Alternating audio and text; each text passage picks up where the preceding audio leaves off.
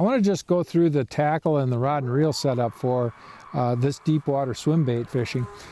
We're starting off with a 3.5-inch Berkley ripple shad. I like the ripple shad because it's got a nice tight action, but it activates with a slow swim. It's a very nice, probably overlooked for bass swim bait, but it works extremely well. Using a 3/8 ounce jig, I don't want to really let the jig fall super fast, so I'm avoiding 1/2 ounce if possible. I go there if it would be really windy, but it's not too bad today, so 3/8 works well. 15-pound fluorocarbon leader. This is a trilene fluorocarbon leader. And then the main line that we like to use is Berkley's Fireline Ultra 8. This is a line that's very smooth. It's very easy to use. You could tell when we're reeling it in, it's not making a lot of noise in the guides.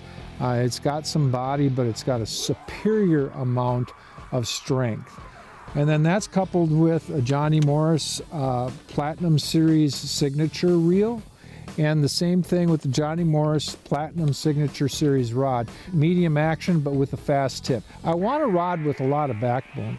And so you want to get the hook into them hard and fast, but yet, just like any other fish, they fight hard, so that faster tip really works well, and you don't lose very many fish that way. So overall, that's the setup, kind of going from jig to tail to line, and then to the rod and reel setup. You're going to find that this is the perfect combo, and you should be able to get a lot of fish. It's great for deep water swim bait fishing like this.